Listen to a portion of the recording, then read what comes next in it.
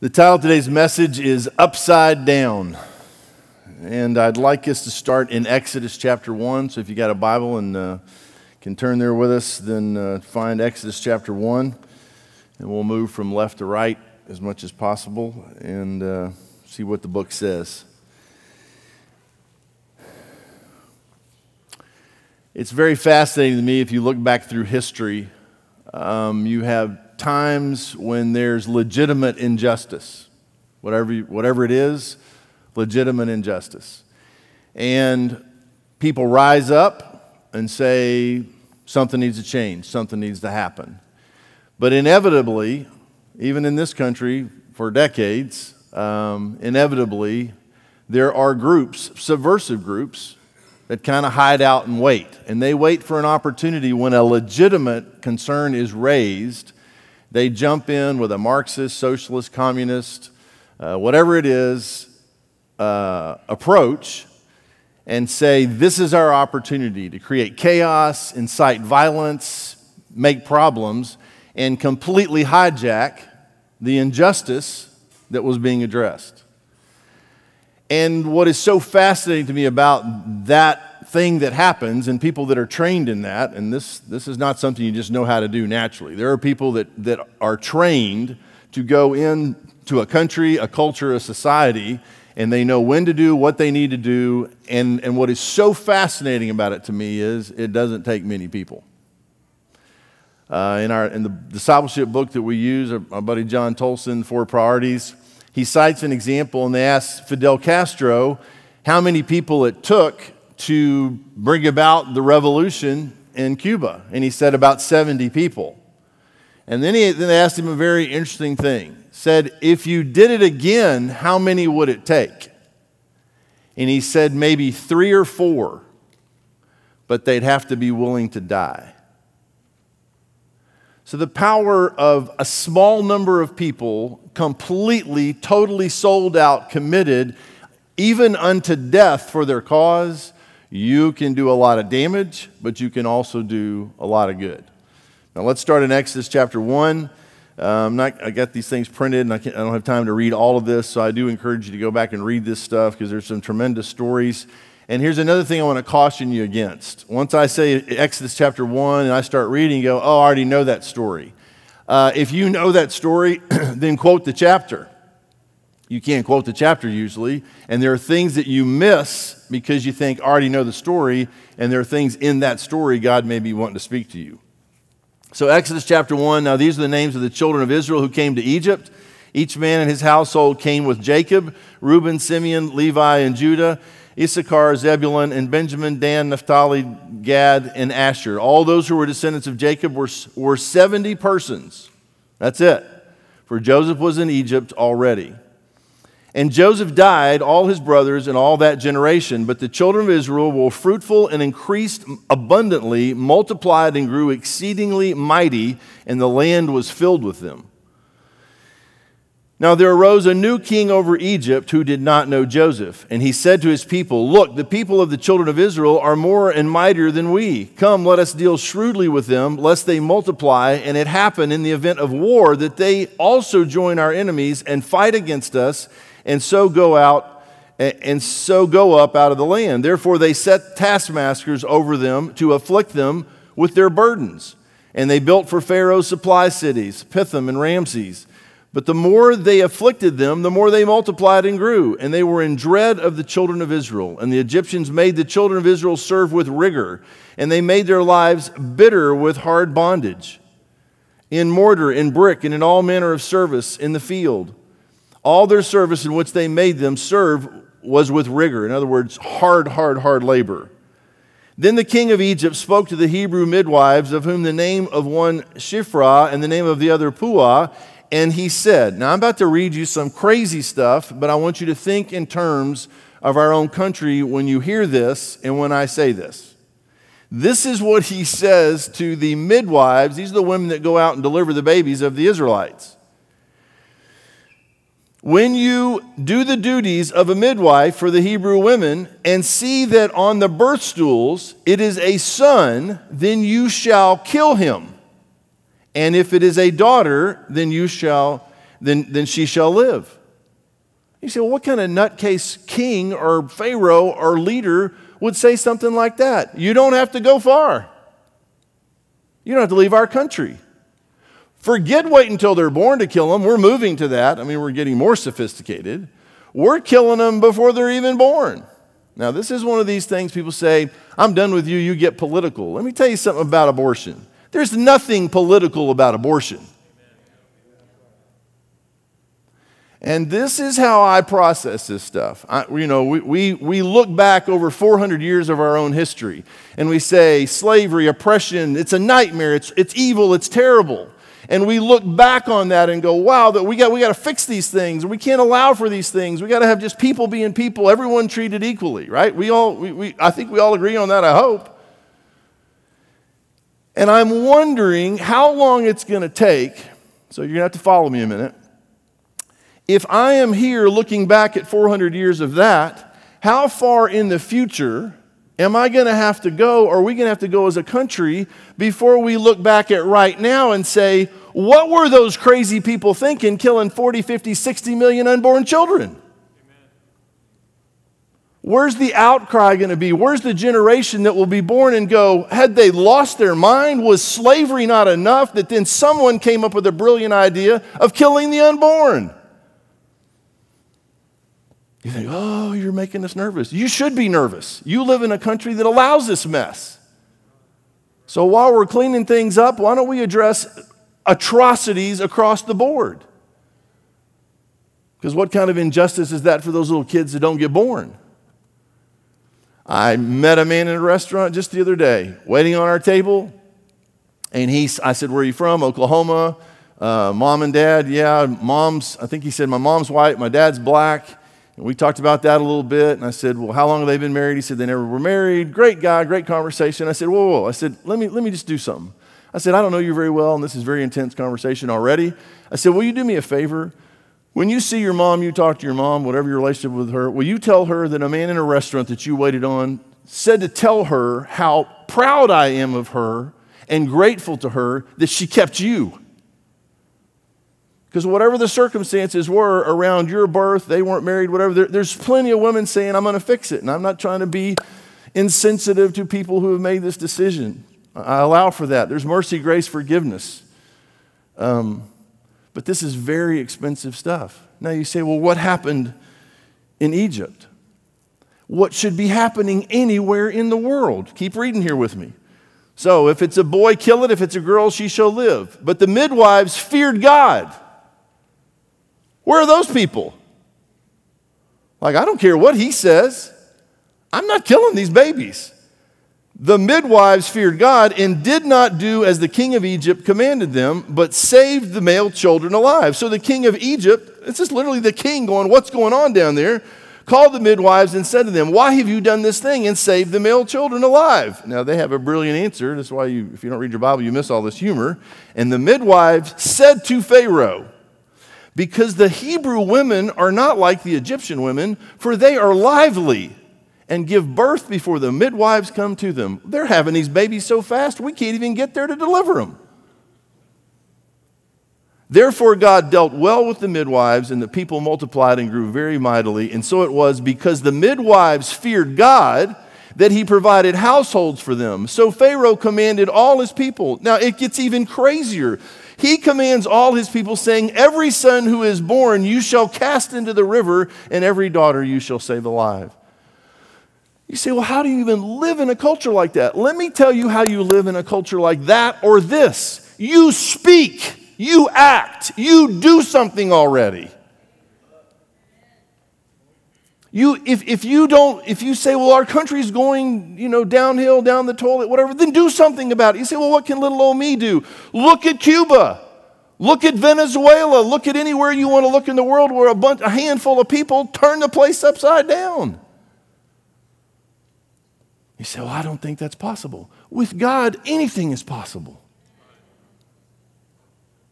And what really infuriates me is the world has tools and ideas that do not work.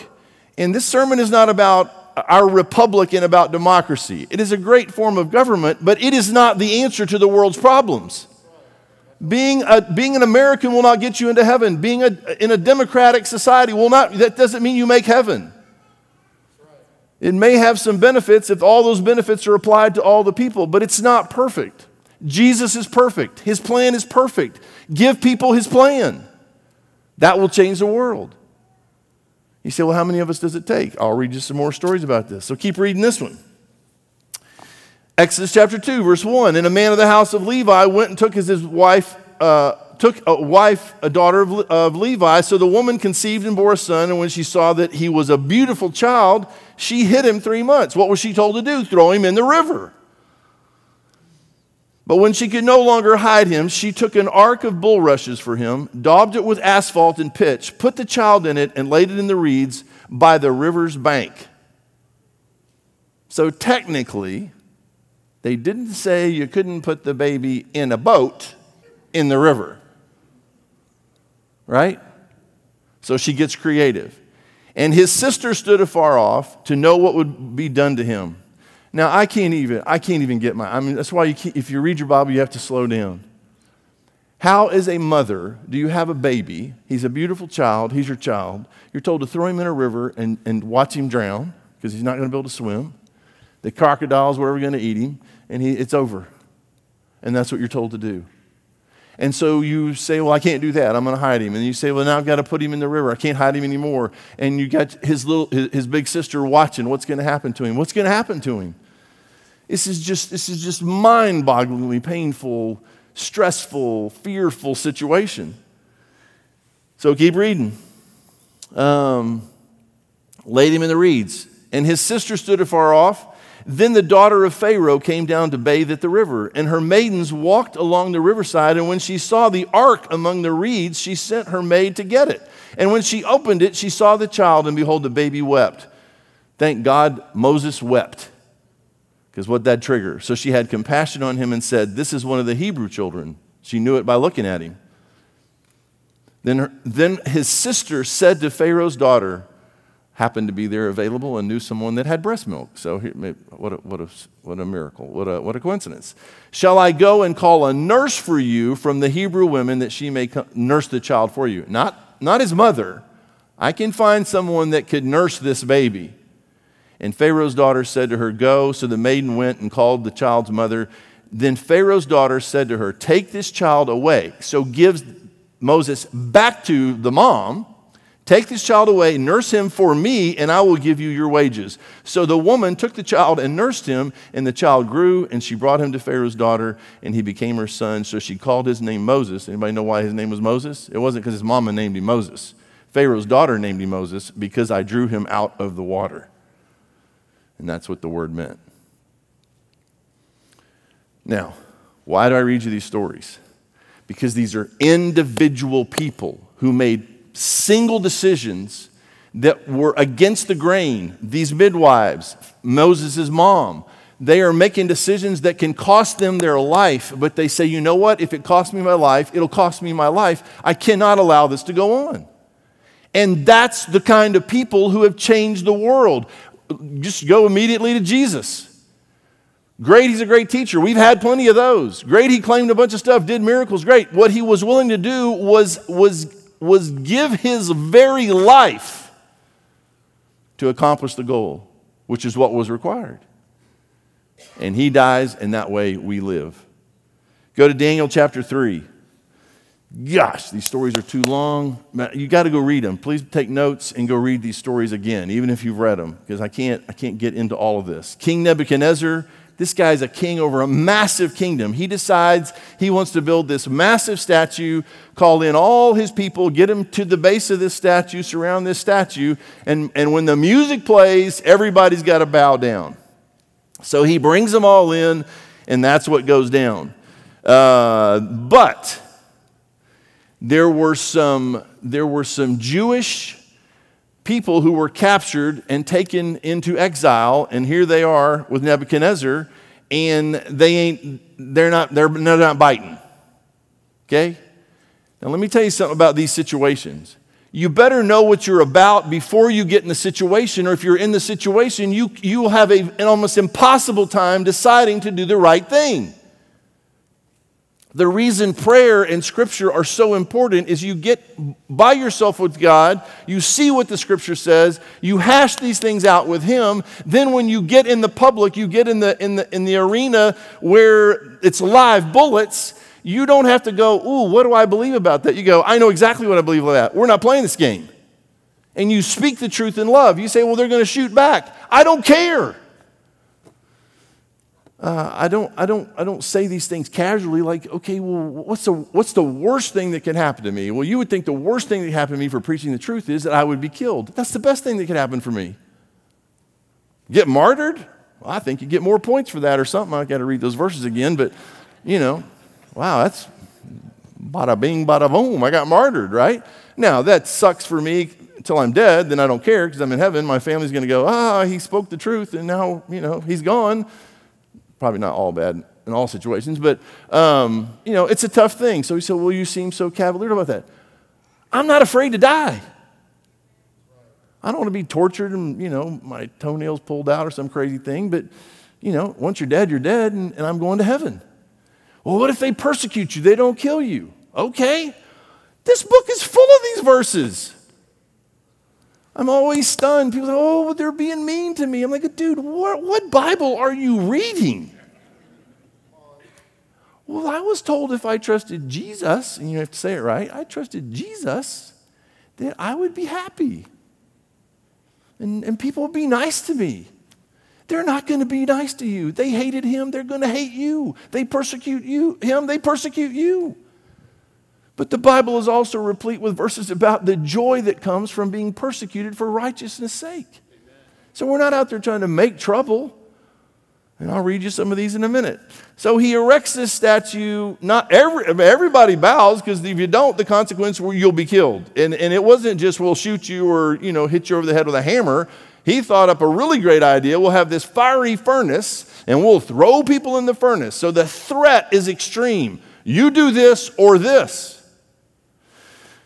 So Shadrach, Meshach, and Abednego, let's see who's jumping here. And they say no. Verse 12, there are certain Jews whom you have set over the affairs of the province of Babylon, Shadrach, Meshach, and Abednego. These men, O king, have not paid due regard to you. They do not serve your gods or worship the gold image which you have set up. Then Nebuchadnezzar, in rage and fury, gave the command to bring Shadrach, Meshach, and Abednego, so they brought these men before the king. Nebuchadnezzar spoke, saying to them, is it true? Now he is furious, and you'll see how he goes from furious to something else in a minute. He is furious. Is it true? Like gives him a chance that you do not serve my gods and worship the gold image which I've set up. Now, if you are ready at the time you hear the sound of the horn, flute, harp, and all these, the symphony, fall down and worship the image which I have made. Good. But if you do not worship, you shall be cast immediately into the midst of the burning fiery furnace. And then ask the question. And who is the God who will deliver you from my hands, as though he is God and has an image that he can tell everybody to worship? You have to know the answers to these questions, and when they come up, you got to be able to say, you know what? This is what I'm going to say. Shadrach, Meshach, and Abednego answered and said to the king, very respectfully, O Nebuchadnezzar, we have no need to answer you in this matter. If that is the case, our God, whom we serve, is able to deliver us from the burning, fiery furnace. And he will deliver us from your hand, O king. Now, what does he mean by that? Either way, he's either going to deliver us out of the fire, or he's going to deliver us in the fire into his presence. But he will deliver us from you either way. But if not, let it be known to you, O king, that we do not serve your gods, nor will we worship the gold image which you have set up. And he flipped his lid, throw them in the fire, heat it up even hotter if that's possible. They throw these guys in the fire, and they're all looking in the fire. Go down to verse 24. Then King Nebuchadnezzar was astonished, and he rose in haste and spoke, saying to his counselors, I thought we threw 3 guys in.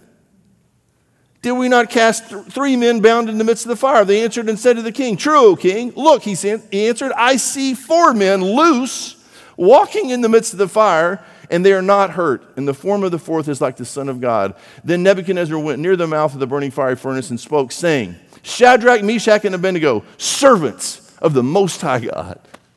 Servants of the Most High God. Now he's saying it. Come out and come here. And they came out, they didn't even smell like smoke, hair not singed, nothing. And the guys that threw them in died throwing them in. Verse 28, Nebuchadnezzar spoke, saying, Blessed be the God of Shadrach, Meshach, and Abednego, who sent his angel and delivered his servants who trusted in him. And they have frustrated the king's word and yielded their bodies that they should not serve nor worship any god except their own God. That is a powerful verse. They frustrated the king's words. They yielded their bodies. And that they should not serve nor worship any god except their own God. Is that me? Is that you? Now, these are slaves, basically, that are given responsibility. They're the prize capture. And they come in here, and before it's all over, they're telling a king what's up, and everything changes. Keep reading. Therefore, I make a decree. He's already made one decree. He's making another one. That any people, nation, or language which speaks anything amiss against the God of Shadrach, Meshach, and Abednego shall be cut in pieces, and their houses shall be made an ash heap, because there is no other God who can deliver like this. Amen. Then the king promoted Shadrach, Meshach, and Abednego in the province of Babylon. Give God a chance to show up. Amen. My gosh. Take a stand. What's going to cost me? Okay, let's see what it cost you. It may not cost you anything. Because if a few idiots can show up and turn the country upside down, what if a few Christians said, you know what, we're not playing this game anymore? The answer is not America, the answer is Jesus. And we're tired of sitting on our hands and on our butts and not doing anything. We are waiting for the culture. We're waiting for the society. Somebody else is going to lead. The church of the living God, of the Lord Jesus Christ, is supposed to lead on the planet and show people things that are impossible without God. That's right, man. All right, go to Daniel. We'll get some more Daniel in here. Go to Daniel chapter 6. Another great story. And by the way, these guys all came into this at the same time. Daniel, Hananiah, Azariah, Mishael, they changed their name to Shadrach, Meshach, and Abednego. Daniel, powerful in this kingdom. And the governors, go down to verse 4. So the governors and satraps sought to find some charge against Daniel concerning the kingdom. But they could find no charge or fault because he was faithful, nor was there any error or fault found in him. They had nothing on him. Then these men said, we shall not find any charge against this Daniel unless we find it against him concerning the law of his God. The only place we're going to entrap him is in his relationship and in his law to his God. So they start looking about some consistency, not inconsistency, in his relationship with God. So they dream this up. They know that he is going to pray no matter what. So they come up with some scheme. They go to the king and say, hey, let's have a deal that for so many days nobody can pray to anybody else, blah, blah, blah, blah, and make it according to the law of the Medes and the Persians. Why? Because that could not be reversed. Even the king could not reverse a decree like that he had made. So they make the decree, and if everybody doesn't comply, whoever gets caught gets thrown in the lion's den. Brilliant. Verse 8. Now, O king, establish a decree and sign the writing so that it cannot be changed according to the law of the Medes and the Persians, which does not alter. Therefore, King Darius signed the written decree. Now, when Daniel knew, now look at this, when he knew that the writing was signed, he went home. And what did he do? And in his upper room, with the windows open toward Jerusalem. I ain't hiding. You can have whatever you want to have signed. This is how you're going to trap me. I'm not changing it. You can trap me. Windows open toward Jerusalem. He knelt down on his knees 3 times that day and prayed and gave thanks before his God, as was his custom since early days. Then these men assembled and found Daniel praying and making supplication before his God. And they went before the king and spoke concerning the king's decree. Have you not signed a decree that every man who petitions any god or man within 30 days except you, O king, shall be cast in the den of lions? And he said, well, yeah. He said, well, Daniel. Now, let me tell you what's interesting about Daniel. Daniel does not close all the windows and go, oh my gosh, what am I going to do? And skip a day. Right? The thing's signed. He goes home and does exactly what he has always done. When you get in a groove with God, you're not changing your groove because somebody says something. Don't be a wishy-washy believer that just because some woke person comes up with some new nonsense, you go, oh, well, maybe that's true. Why don't you know what the truth is? And when you hear something that's not true, you go, that's not true. They go, oh, well, you're just going to get left behind. Well, I'll go left behind and right behind, dude. I'm not going with you. It's another joke I've been working on, but we'll leave that for another day.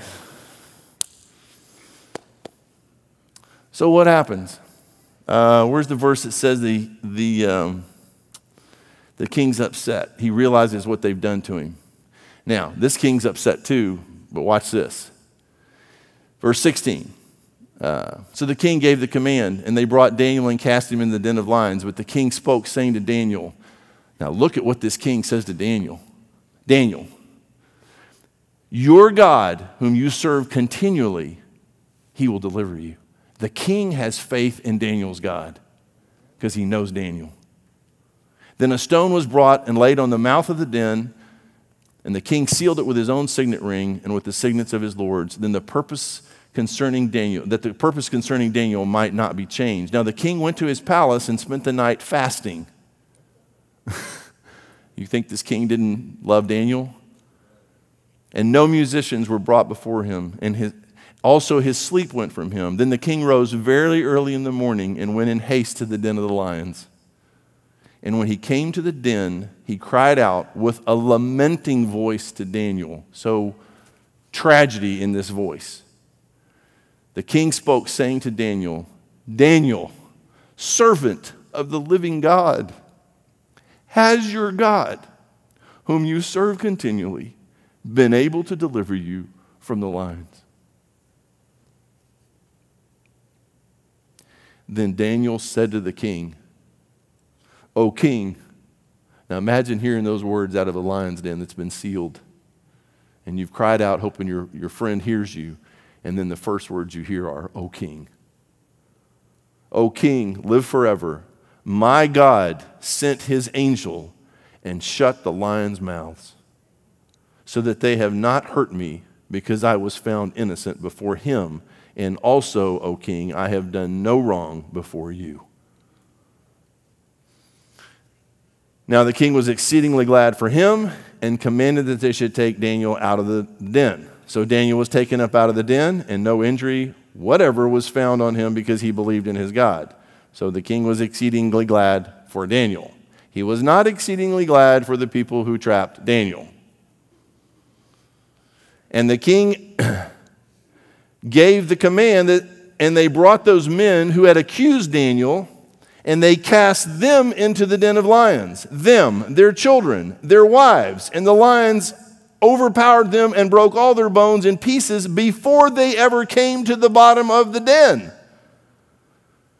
Then King Darius wrote to all peoples, nations, and languages who dwell in all the earth, peace be multiplied to you. I make a decree that in every dominion in my kingdom, men must tremble and fear before the God of Daniel, specifically Daniel's God. For he is the living God and steadfast forever. His kingdom is the one which shall not be destroyed, and his dominion shall endure to the end. He delivers and rescues, and he works signs and wonders in heaven and on earth. Who has delivered Daniel from the power of the lions? So this Daniel prospered in the reign of Darius and the reign of Cyrus the Persian. You say, well, wow, that's just stuff in the Bible. It's not limited to just stuff in the Bible.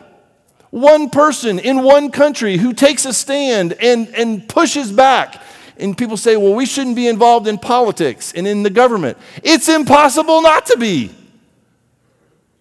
How are you going to take a stand for Jesus and sooner or later the culture, the people who hate God and hate Jesus specifically, are not going to come against you?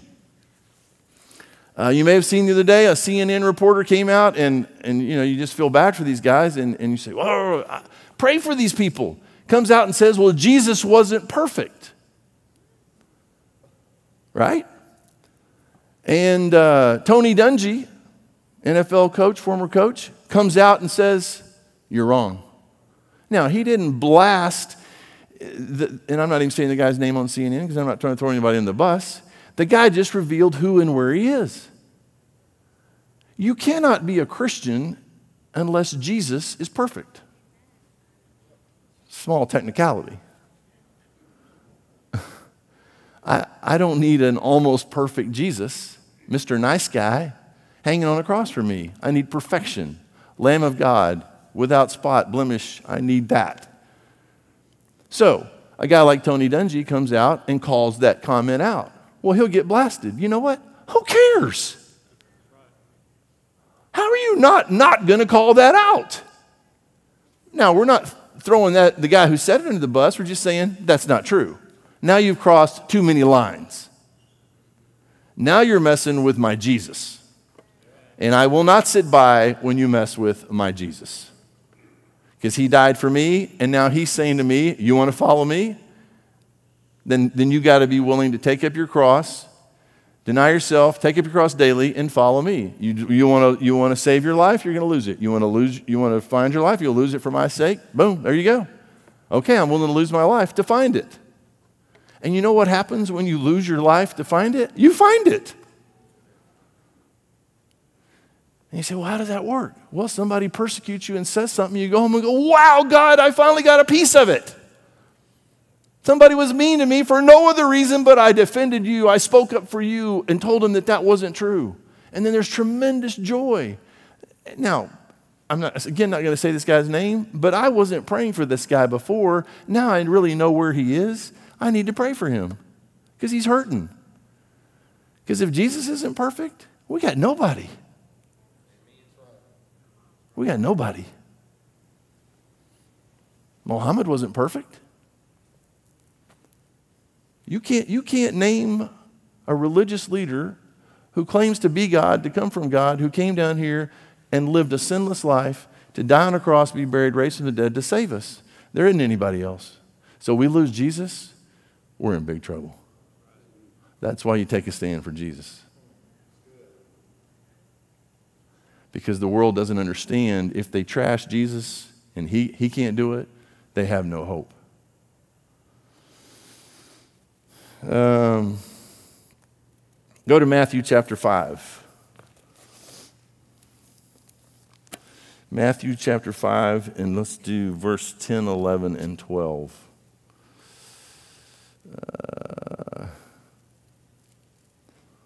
Blessed are those who are persecuted for righteousness' sake, for theirs is the kingdom of heaven. Blessed are you when they revile and persecute you and say all kinds of evil against you falsely. You say, well, it's not true.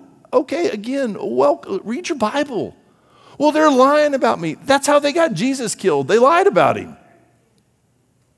Well, that's not fair. You got to get off the it's not fair wagon. It's not fair. They should be nice to me. They hate us. They hate him. They're going to hate you.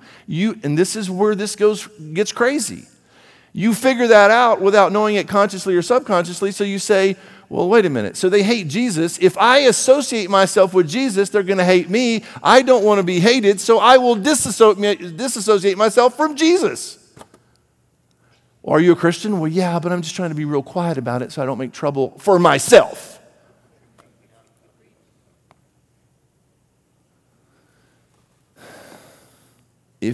If you're ashamed of me, then I'll be ashamed of you. It's all really so simple. You just got to count the cost and get on with it. And see, what you'll never know, what I will never know if I don't completely do this, is what could have happened. I'll get to heaven. I'll have my little entrance interview with Jesus, the Bema seat. and my life will be put to the fire, and I will suffer loss. And I think in those moments, however long that takes, take a while for me, I'm sure, in those moments, I will probably see what could have been if I had trusted him. If I had not been chicken, if I had not been careful, if I had not been more concerned about me than him and other people. It's so fascinating to me that churches, again, please don't ever misunderstand this. I am not against church buildings, but I am against building forts. Fort whatever. And so we build this fort, and we make it secure, and our people can come. And if you agree with us on every little nuance, out on the limb, theological thing, you can be a part of our fort. And we're going to meet in the fort, and we're going to talk about our army, and then we're going to go out and not fight.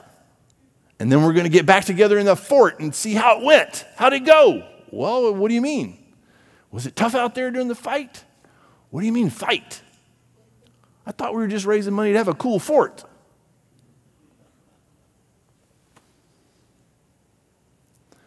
That you can't go to church.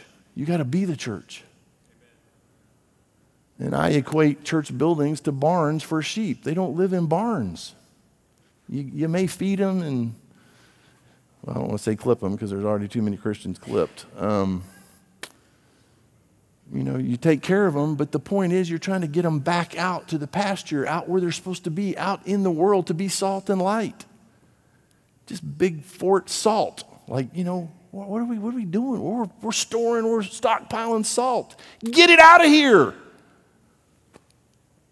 Go be light. Go be what he said to be in the world. But they're going to shoot back. It's okay. You got a shield. The cool thing about that shield, by the way, it is a fire. It's not just an arrow stopping shield. It's got some kind of trick to it that when you get hit by a fiery dart, it not only stops the fiery dart, it has an extinguishing device that puts out the flame. So even if they hit you, and they don't miss, by the way, the devil does not miss, so you better get your shield up. Because you're standing there holding your shield going boom, boom, boom, boom, and you're on fire with things of the world. Put your shield up. It puts it out. You're going to be okay. And then you start going, okay, it's game on. It's game on. And we win. Forget the fort. We're only going back there when we have to. Let's get out here where the battle is. Okay, let's read some more. Go to Acts chapter 16. Now, I am not going to read you the last 5 or 6 chapters of Acts, but that's extraordinary. And it's really basically about Paul. And if you look, we got half the New Testament written by Paul, one guy, and half the New Testament written to screwed up Christians, right? Trying to get it right. And these guys, these individual people, under the power of the Holy Spirit, go into situations and wreak havoc on these places they go. So let's go to Acts 16. How much of this can I read? They get arrested. Okay, let's go down here to verse 16. Now it happened, as we went to prayers, that a certain slave girl possessed with a spirit of divination met us, and who brought her masters much profit by fortune telling. This girl followed Paul and us and cried out, saying, "These men are the servants of the Most High God, who proclaimed to us the way of salvation." And this she did for many days. But Paul, greatly annoyed, turned and said to the spirit, "I command you in the name of Jesus Christ to come out of her." And he came out that very hour. But when her masters saw that their hope of profit was gone, they seized Paul and Silas and dragged them into the marketplace to the authorities. Okay, so now he's gone from just preaching the gospel, cast out this demon, which is good for the girl, but not good for the people that owned her because they were making money off of this girl. And so they bring him in for the magistrates, and they brought them to the magistrates and said, these men, being Jews, exceedingly trouble our city, and they teach customs which are not lawful for us, being Romans, to receive or observe. Then the multitude rose up together against them, and the magistrates tore off their clothes and commanded them to be beaten with rods. And when they had laid many stripes on them, they threw them into prison, commanding the jailer to keep them securely. Having received such a charge, he put them into the inner prison and fastened their feet in the stocks. You say, well, what in the world? I just tried to help a girl. Now I'm getting beaten within an inch of my life, and I'm arrested. I didn't sign up for this. I keep saying this to us. You did sign up for this. It's like people get married. Well, I didn't know I couldn't be selfish anymore. Well, I got to think about her now? Her needs? It's about me. What? I didn't say that at that ceremony. Read the fine print. It's all in there. I just got my little ticket to heaven. Please don't tell me, don't teach me anything else. I just want this. Just leave me alone with my ticket.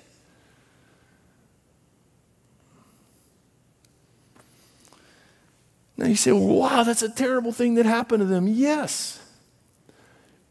But if you get past the terrible things that may or may not happen to us, and they may not.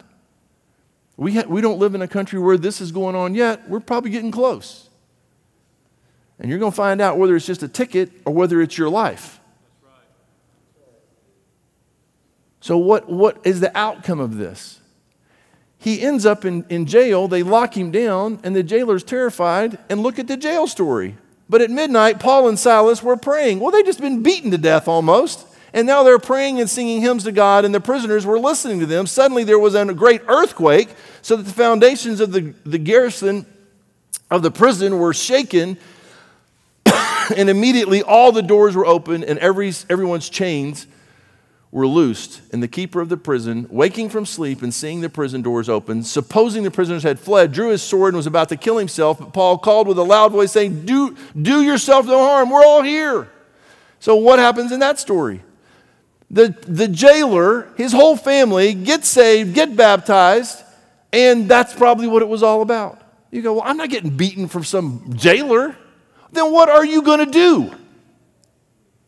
Your life was worth him dying on a cross. What is someone else's life worth? Well, I don't want to make any sacrifices for someone else to make heaven. I've already made enough. What have you done? Who'd you die for? Nobody. So I keep talking about this. You have your little meeting with Jesus in the morning where, okay, here's what we're doing today, and I'm not telling you everything because some of this is going to be a little crazy. But you got to trust me. You're going to have this, just trust me. Okay, I'm in. Whatever happens, I'm in. And you start going through your day, and crazy stuff starts happening, and you don't hesitate. You just keep going, and you go, oh, this is what you were talking about at our meeting this morning. Like, yeah, this is it. What are you going to do? I'll do whatever you say. It's going to be painful. Okay. And then you get through to the person that it was about, and you look at them and you go, wow, you're the reason that I went through all this. This was to get to you. And they go, wow, thank you so much. Sorry about the beatings and all that, but man, I'm so glad you made it to me because now my whole life and eternity has been changed. They weren't nice to me. They're not going to be nice to that lost person in hell either.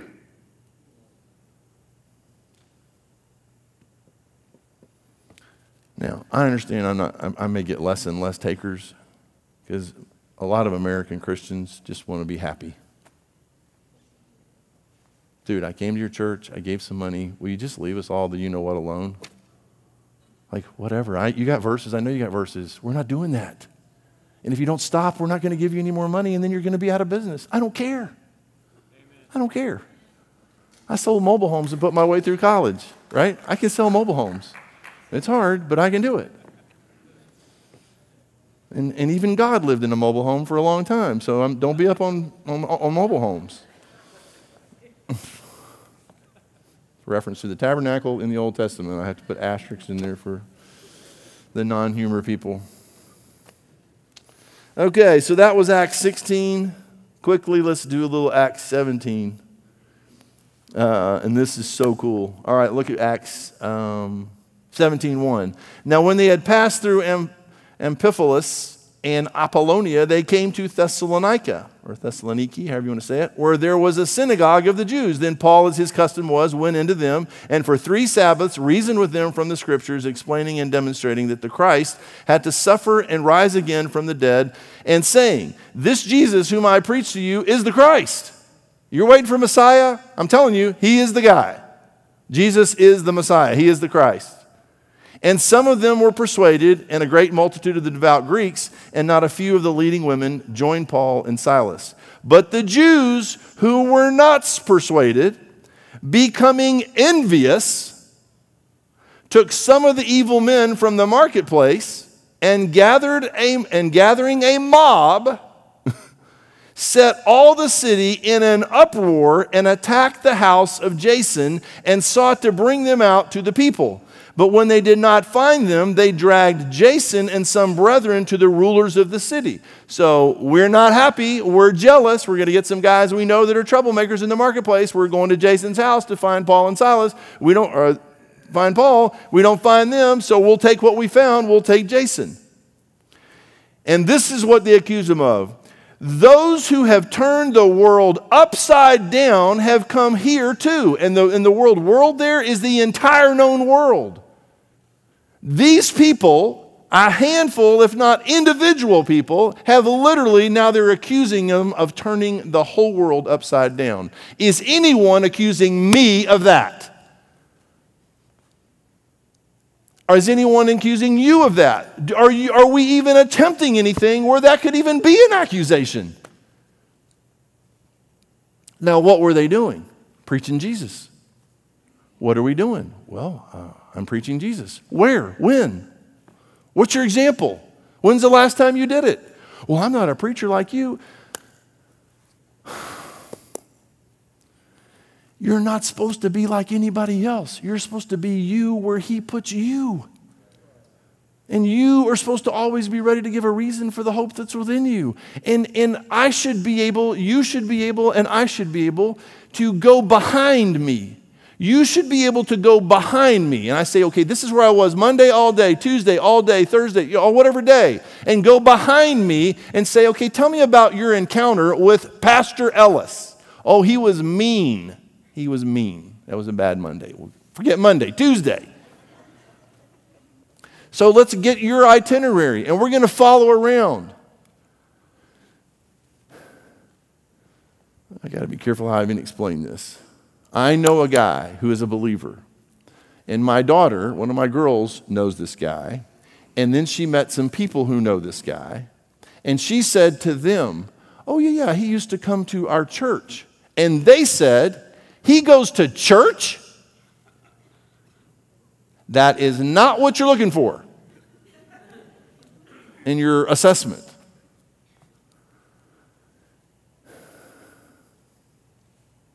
So pick a week. We'll send some investigators behind you, and then we'll stand me up here on a Sunday and let them tell all. We found no record, any comment, anything about God, Jesus, anything. No evidence. Certainly no upside down. You say, well, that's not my job. You know, your life, you don't have to use words. I love this one. It's not about words, it's about your life. Okay, let's just go with our lives. What is it about my life? You know, people wearing all these masks. What is so cool is when you can spot a Christian in a mask. You look at him and go, you're a Christian, aren't you? You go, yes, sir. How'd you know that? Look at your eyes, you're on fire.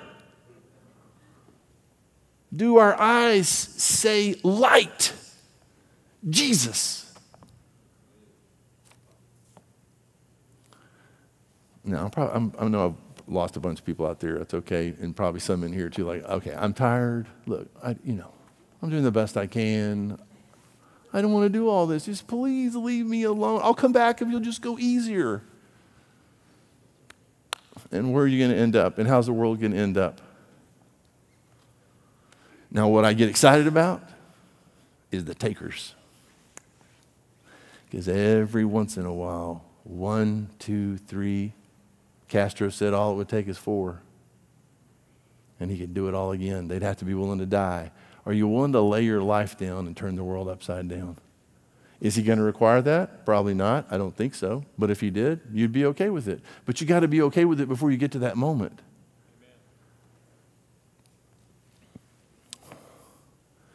And you'd be amazed how many lost people there are in the world that are looking for a Jesus that has followers like he said he would have.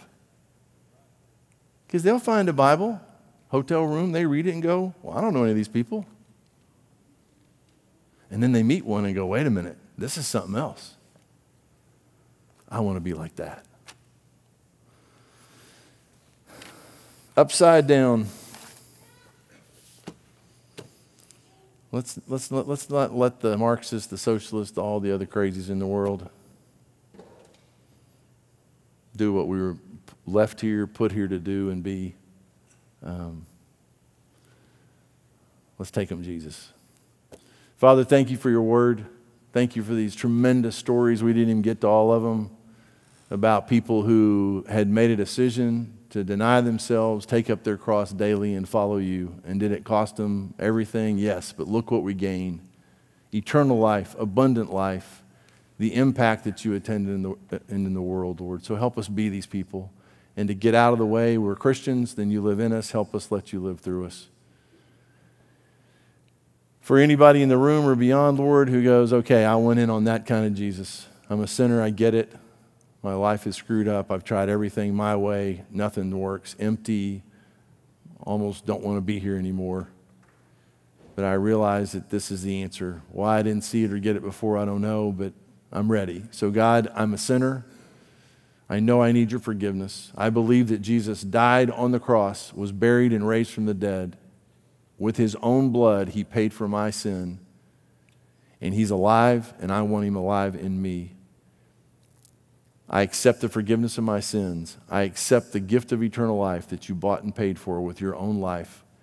And I ask you to fill me, person of the Holy Spirit, fill my body, my life with you. And live not just in me, but live through me. And show me how to bring about this type of change, not only in my life, but in the world. And help me search the Scriptures, read the Scriptures, and see what it says and who it is that you want me to be. And who it is that you are, and let you be that in and through me. Change my world and change the world through me, Lord, I pray.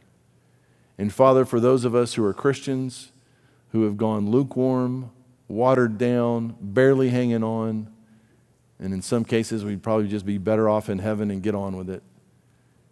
But if we're still here, Lord, there's a reason. It is too easy for you to get us home. If we are here, help us see there is hope, there is mercy, there is grace, and that you are trying to get our attention and get us to turn to you and trust you and take a stand and speak the truth in love, but speak the truth. And to be ready to give a reason for the hope that's within us. And yes, to live it out, but also to speak out when those opportunities come, and they do come. Help there be enough evidence against us, Lord, that even in a court of law, we'd be sentenced for being Christians. There's so much evidence. You're the best. And it is extraordinary to live by faith, Lord, to be patient, to see you, and to trust you, and yet there'll be nothing like seeing you. Being pen pals is great, but man, to meet you and to see you and to bow before you and worship you in person. Wow. Help us long for that day, Lord, and realize that to live is Christ, but to die, that will be gain. So until that day, Lord, help us be faithful, no matter what the cost, to point people to you. And we are so appreciative. We're so grateful. And we pray it all in Jesus' name. Amen. For those of you here or at home, if you made a decision to accept the gift of eternal life, which is where it all starts, You're born once, that gets you on the planet. To get you into God's kingdom, you have to be born a second time spiritually. And if you did that, you can just send us a little email, reunion@reunionchurch.org, and say, I got it, I trusted him, my whole life has changed. It's very encouraging for us to know that you're out there, you're just not as far out there as you were, and that you've made the biggest decision you ever make in your life. So please let us hear from you. It's very encouraging to us, and it gives us an opportunity to encourage you as well along the way. Okay, we also normally take up an offering and pass baskets, and that's gone. So for those of you in the room, we have receptacles in the back. And if you have an offering there, if that's not how you want to do it, a lot of people are using the website, reunionchurch.org, and on there's a contribute, a give tab, and you can use that however you see fit. And whoever left the credit card, it ran out, so if you want to replenish that, we need that replenished. So. Thank you for that. Boots, do I have anything from you? I guess not. All right, so we're going to sing one more song as we leave today. So again, be safe. And a lot of people hurting out there, a lot of people lonely, a lot of people searching. This is a tremendous time. The fields are white into harvest, and brown and yellow and red and whatever colors I left out. The harvest is ripe. So let's get to it.